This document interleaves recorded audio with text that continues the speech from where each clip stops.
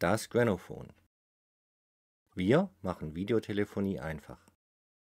Wir machen Videotelefonie einfach.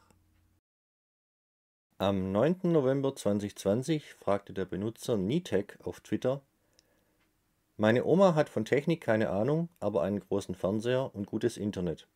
Gibt es eine einfache Videokonferenzlösung, die Oma-sicher ist?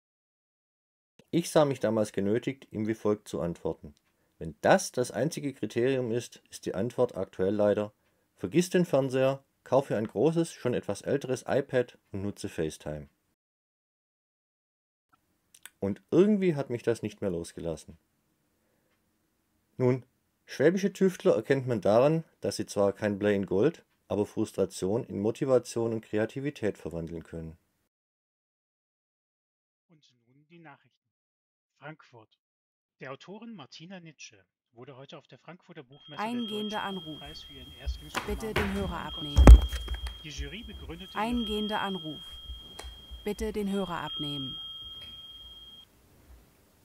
Ja, hallo Oma. Ja, hallo Stefan. Hey, tut mir furchtbar leid, dass ich mich nach der Ankunft so lange nicht gemeldet habe, aber ich wollte erst die Urlaubsvideos fertig schneiden, damit ich sie dir auch zeigen kann. Ah. Warte, ich schalte das Bild auf deinen Fernseher um, dann siehst du es besser.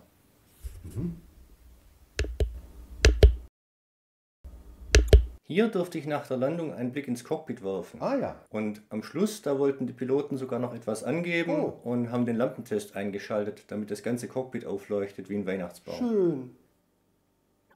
Und das hier, das war das See in unserem Ferienhaus. Das war so toll. Man steht da auf diesem Steg, die Wellen rollen langsam über den See, es weht ein ganz sanfter, milder Wind und abends geht die Sonne wie in Zeitlupe unter. Das, was Sie gerade gesehen haben, war natürlich gestellt. Die Oma im Video war, wer hätte es gedacht, nicht meine echte Oma. Die Urlaubsvideos sind zwar echt, aber stammen noch von vor der Pandemie. Und es gibt leider noch kein funktionierendes Grannophone. Aber das können wir gemeinsam ändern. Mein Name ist Stefan Baur und ich suche Geldgeber, aber auch Helfer, um Videotelefonie seniorentauglich zu machen. Und das Ganze so, dass es jedermann selbst zusammenbauen kann. Ohne Werkstatt, ohne teures Spezialwerkzeug, am heimischen Küchentisch. Denn wenn ich diese Geräte selbst fertigen lassen würde, mal angenommen, ich fände überhaupt einen Investor dafür, und ein halbes Jahr später ging ich pleite, dann hätten Tausende von Leuten für teures Geld Elektroschrott gekauft. Deswegen muss dieses Projekt so ausgelegt sein, dass man es aus gut verfügbaren Materialien, ohne Vorkenntnisse und ohne Spezialwerkzeug selbst zusammenbauen kann. Eben wie die Produkte eines bekannten schwedischen Möbelhauses.